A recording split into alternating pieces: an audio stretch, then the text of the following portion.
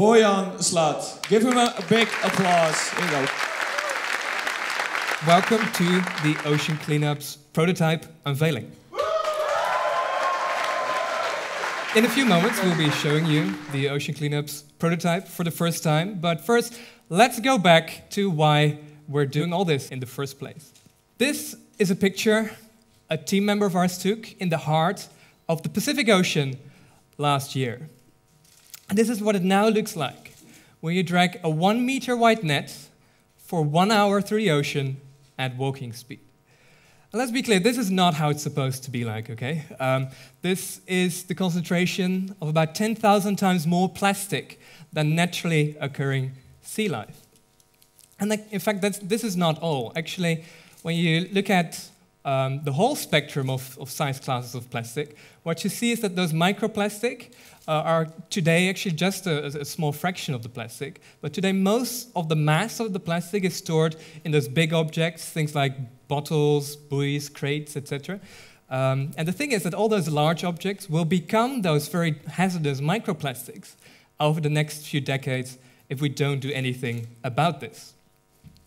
So then the question is this a future we accept will happen? Or do we want to create a future in which the oceans become clean again? Well, today we're here together, obviously, to talk about the second option.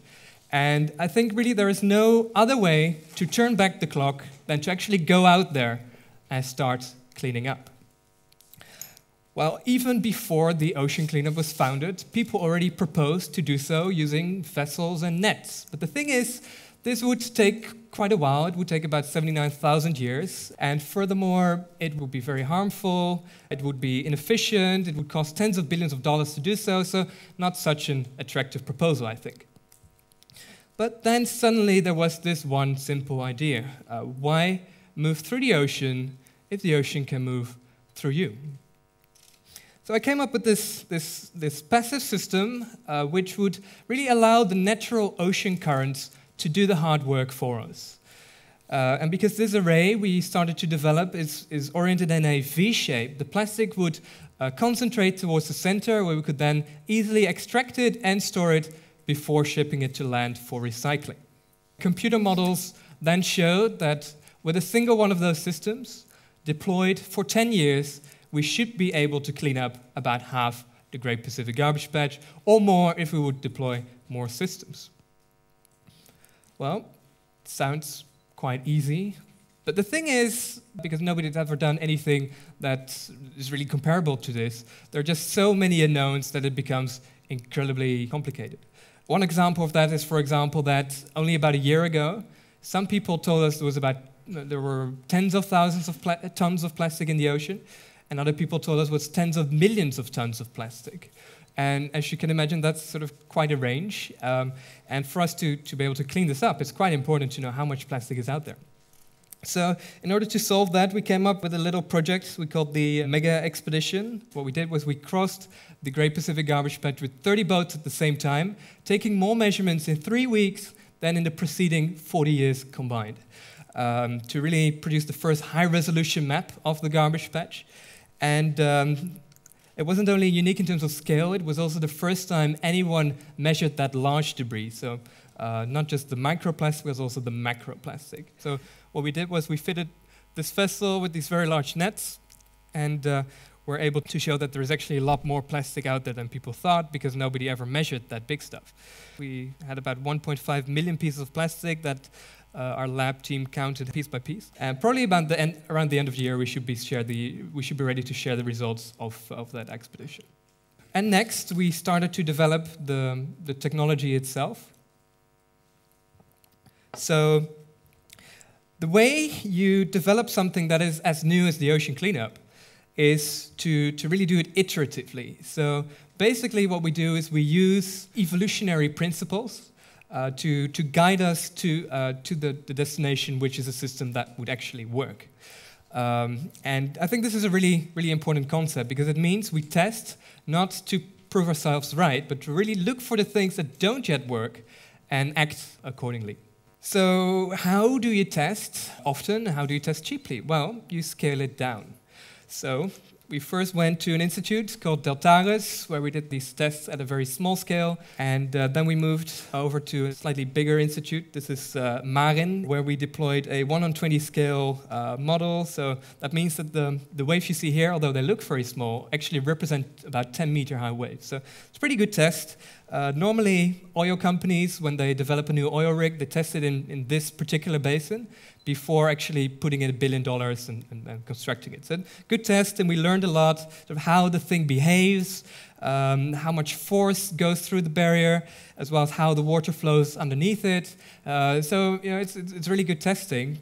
But there are some things which really cannot be tested in a scale model basin, which leads us to the North Sea prototype. Can we build a system which is able to survive on the ocean for years? That is the key question we're trying to answer here with the North Sea prototype. And to do that, we actually need to go to the full scale. But the thing is, full scale in the North Sea, 100 kilometers, it will be pretty expensive, it would be quite risky. So in order to solve that, what we did was, instead of testing the whole system, we're testing a segment, because the system is actually very modular, so we can test one system. If that would survive, the whole thing would survive as well. So it's a 100-meter system. It will be deployed 23 kilometers off the coast of the Netherlands, and it will stay out there for a year, which means that we would get all seasons. And kind of the neat thing about this testing location we've gotten from the Dutch government is that because the currents are so strong because of the tides, in the first minor storm, we'll get forces higher than during a 100-year storm in the Pacific Ocean. So it's pretty safe to say if it survives here, it will survive anywhere. Let me describe the system to you in three points. So first of all, it's strong. It's probably the strongest floating barrier anywhere in the world. It's made out of 10 different layers of rubber, polyester, fabric. Developed in conjunction with our partner Desmi there from Denmark. It's designed to survive loads of up to 80 tons. So what is 80 tons? Well, it means that basically if a car, like a small car, would press against every meter of the barrier, it would still be able to survive that. And the way we are carrying the loads is through a DSM Dyneema cable underneath the barrier. And this is actually a cut-proof barrier, so it would even survive if, for example, a shark would bite on it. So we pretty much covered those things. Secondly, it's quite big. It's about 1.5 meters below the water and 1.5 meters above the water. And we did this because we want to make sure we will be able to catch pieces as small as just a few millimeters, but also as large as, say, a ghost net, which is several meters in across. And lastly, it is smart. So to maximize the learning we get from the prototype, we pretty much fitted the prototype with as many sensors as we can.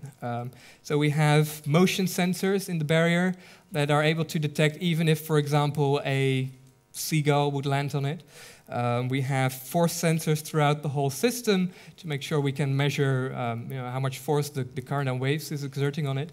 And we also have camera systems so that we will be able to monitor the system from our mission control in Delft 24/7. So perhaps we should count to 3 or count from 3 or something like that. So let's start on 3, okay? So here we go.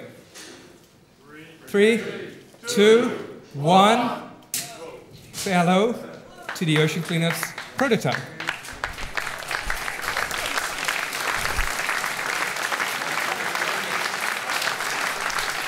In a bit, you can see actually how big it is. Just imagine that in a few years from now, it will actually be 1,000 times larger than this. So it's a pretty big system. And just to have a better illustration of actually how big this whole system is, perhaps we should turn around and just look at what's behind the other curtain. So let's take a moment to turn around. Mitchell, if you can drop the other curtain, please.